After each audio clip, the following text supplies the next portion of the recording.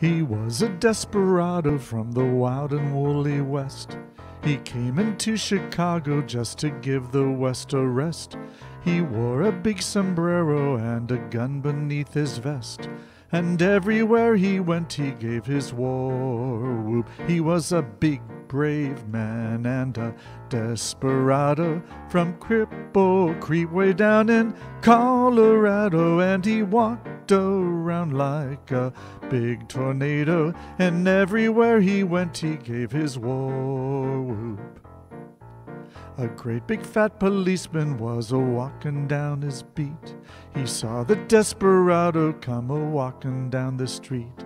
He grabbed him by the whiskers and he grabbed him by the seat and threw him where he couldn't give his war whoop. He was a big brave man and a desperado from Cripple Creek way down in Colorado. And he walked around like a big tornado, and everywhere he went he gave his war whoop.